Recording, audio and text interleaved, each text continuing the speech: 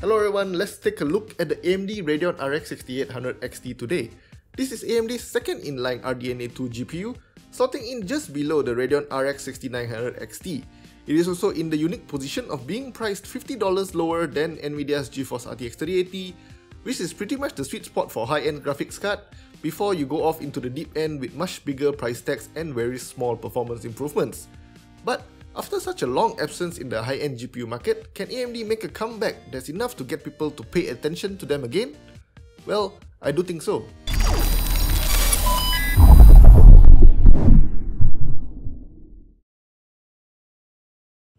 Let's start with the unboxing first.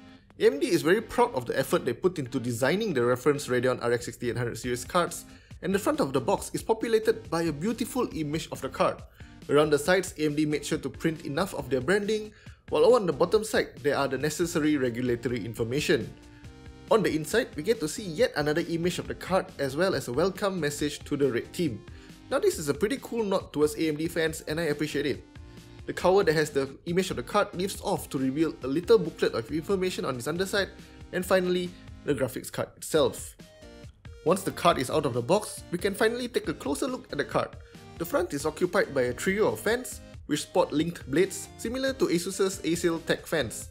AMD actually put in the effort to add a silver finish to the leading edge of the blades, making them stand out just a little bit more. And of course, there's a huge R in the middle in case you forget that this is a Radeon card, and the shroud is finished in a matte silver with black trim around the sides, and a few mirror shine bits around the center fan. Classy. On the back, we see more silver and a mounting bracket which improves the contact between the GPU and the cooler. In the center of the mounting bracket, there's a huge array of multi-layer ceramic capacitors, unlike any we have seen before. For those of you who are pretty nitpicky about the capacitor layout on the GeForce RTX 30 series cards, this card is going to make you drool in envy. Now looking at the side, we see a huge hole for hot air to leave, and there's some red trim here to remind everyone that this is a Radeon card. The fins are spaced out quite a bit, which should bode well for airflow and dust silence, but it might not be great for cooling. We'll talk about that more in a bit. And right at the end of the card, we have the dual 8-pin power connectors. No need to deal with any weird 12-pin dongles and adapters here. On the other side is just essentially a huge fan, although as this side is pressed up against the motherboard, hot air will not have an easy time leaving from this end. The only bit of lighting you get on the Radeon RX 6800 XT reference card is the Radeon emblem on the side of the card. It only glows in red, which might be a bummer for the RGB enthusiasts out there. On the tail end of the card, you have 4 holes, which might come in handy for you to mount a support arm or something, but its main purpose is for mounting in server cases. On the other end, there's 2 DisplayPort 1.4a along with the HDMI 2.1 and USB-C output. It is quite interesting to see USB-C here, considering that Nvidia did drop it from the RTX 30 series cards, despite debuting it in their RTX 20 series cards. Perhaps AMD sees a future for the virtual link standard in the near future that Nvidia doesn't? Before we get to the performance data, let's talk a bit about the test system used. We were provided with a sample of the AMD Ryzen 5 5600X, which we have enabled PBO on to get the most out of the CPU without too much tinkering, and we paired it with the Sweet T-Force Extreme ARGB 3600CL14 memory. Power is handled by the Cooler Master V1200 Platinum, so there's absolutely no worries about running out of power, at least on the PSU's end. The drivers we used were provided by AMD specifically for testing the Radeon RX 6800 XT, although an updated version is available publicly now. With that out of the way, let's check out the performance data. In superposition, we can see that the Radeon RX 6800 XT is slotting itself below the GeForce RTX 3080 cards. It comes pretty close to offering 2 times the performance of the Radeon RX 5700 XT, even though the Radeon RX 5700 XT card we have tested here had a pretty healthy factory overclock. If anything, AMD finally beat the RTX 2080 Ti with a nice comfortable margin. After quite a number of years without a flagship GPU that can go toe-to-toe with Nvidia's top-of-the-line cards, this is a really refreshing change. 3D Mark sees more of the same, although now we actually see it sit between the GeForce RTX 3080 cards we have tested. As previously observed in superposition, it leaves its predecessor in the dust with close to 2 times the performance, and it also literally obliterates Nvidia's last-gen flagship card. Ray tracing performance appears to be its weakness though, as we can see that in 3D Mark Port Royal, it only comes up slightly above the ROG Strix GeForce RTX 2080 Ti. The GeForce RTX 3080 are significantly faster in this benchmark, but that is to be expected as Nvidia is already on their 2nd generation RT cores with Ampere, while AMD is just stepping into the waters. I would still say that this is a very respectable result though. And now let's take a look at gaming performance. There are 3 modes that we tested because AMD allows you to use Rage mode to bump up the power limit and push for higher clocks. We also tested the Radeon RX 6800 XT in its maximal configuration, which is to have Rage mode and Smart Access Memory enabled. At 4K, the performance is pretty good. As you can see, it delivers very playable frame rates here in most games. The only stumbling block here are the DXR enabled titles, which are presumably optimized for Nvidia's architecture. At 1440p, we see even better frame rates, and we are now looking at frame rates that are in the realm of high refresh rate monitors. Definitely good results to be had across the board, although the same caveats still apply. Ray tracing in today's titles, which are presumably optimized for Nvidia RT architecture, just isn't going to paint AMD in a good light at all. Otherwise, we are seeing very playable frame rates in most of the games today. 1080p sees ridiculously high frame rates, and at this point it is going to be more of a CPU bottleneck scenario, which I do believe is happening with our Ryzen 5 5600X.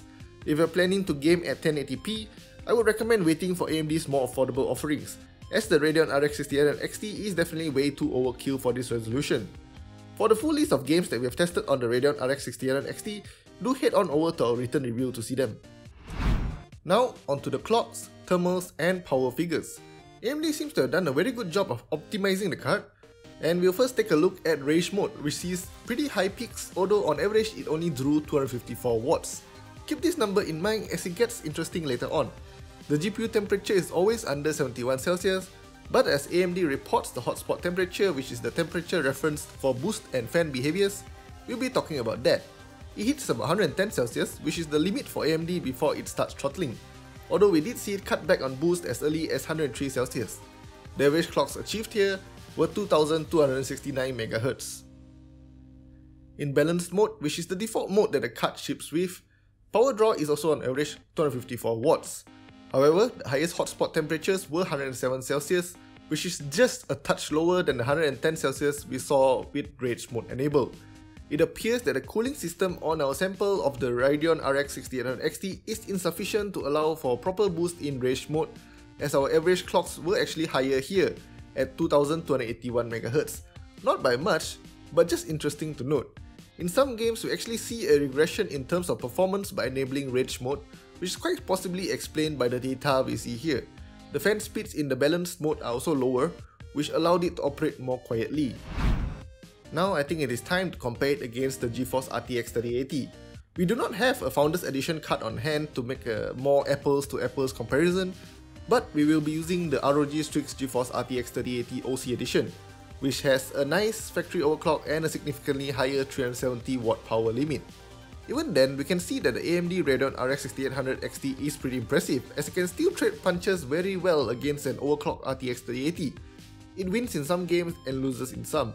The biggest difference comes in the AMD optimized titles like Dirt 5 and also the recent AC Valhalla, while the AMD Radeon RX 6800 XT pulls ahead quite significantly. Of course, in the titles that support DXR and DLSS, the AMD Radeon RX 6800 XT doesn't even stand a chance. Control is a pretty brutal example, where the Radeon RX 6800 XT only pushes out 19 frames per second, while the ROG Strix GeForce RTX 3080 OC Edition manages 31 without DLSS, or the very playable 72 FPS once DLSS is turned on. At 1440p, the gap shrinks quite a bit, which is quite interesting. Still, the main caveats apply, whereby the DXR enabled games see Nvidia pull ahead, and especially so once DLSS is enabled. And AMD pulls ahead in the titles that optimize for them. I must of course mention that enabling DLSS on the RTX cards doesn't make for a fair comparison, but it is probably worth mentioning if you're out to get the most performance at the maximum graphical fidelity that's offered by the games. Once again, if you want the full list, you can head on over to our website to see the full comparison. But it is probably worth mentioning also, the AMD's card draws around 254 watts as we have seen earlier, while Nvidia's representative here draws 370 watts. Even if we assume that the performance is going to be the same on the reference Founders Edition, which has a 320 watt TGP, we are still seeing AMD offering the better efficiency figures here. And the fact that it uses two 8-pin power connectors definitely makes me happier than Nvidia's 12-pin connector that requires an adapter to work. So now, is AMD the card to get for 4K gaming? Well, with its slightly more affordable price tag of $649, I do think AMD has a fighting chance. Sure, Nvidia has the upper hand in the games that optimize to take full advantage of its features like ray tracing and DLSS, and that's true for AMD as well, with quite a number of AMD optimized games out now. We also have to remember that the AMD RDNA 2 architecture is in both the PS5 and Xbox Series X and S consoles, so the probability of having more AMD optimized games in the future is definitely quite high. AMD also has an answer to DLSS in the pipeline, dubbed Fidelity FX Super Resolution, which may take away some of the advantage that DLSS offers. So the future definitely looks bright for the AMD Radeon RX 6800 XT. But until then, my recommendation would be to go with Nvidia if you fancy today's games bathed in ray trace lighting, and go with AMD if you think that ray tracing is not important to you for now. Now, onto the AMD Radeon RX 6800 XT itself as a card. I would say that it is a great looking one with just a nice splash of red to spice things up, and the USB-C output is great as well for those who own USB-C displays. It offers good performance, and Smart Access Memory is a nice innovation, enough to spur Nvidia to come up with their own solution down the line. And I would say that the reference cooler here did a pretty good job at managing thermals compared to AMD's previous attempts. Still, I do think more improvements could be had, as we can see that once Rage mode is enabled, it seems to overwhelm the cooler, causing it to appear counterintuitive in some games. Ray tracing performance, as mentioned earlier, is not exactly great, but I do think that it might boil down to the optimization that developers have put in place for Nvidia, as after all, Nvidia was the only GPU vendor with a hardware accelerated ray tracing solution for 2 years. Would I get the Radeon RX 6800 XT? I would, probably, although I would probably not get the reference design we tested here. The partner cards, which have appeared in some markets, do look pretty interesting, although the price might be quite prohibitive. Not to mention that availability appears to be quite spotty, and some reports have pointed to them being worse than the RTX 30 series. With that said, I gladly welcome AMD's return to being competitive in the high-end GPU market. What do you think of the AMD Radeon RX 6800 XT? Let us know in the comment section. As usual, give us a thumbs up if you enjoyed this video, and if you haven't already, subscribe to our channel, like our Facebook page, follow us on Instagram for more content like this. I'm Vincent Chan from Pogda.net, and I will see you guys in the next video. Goodbye!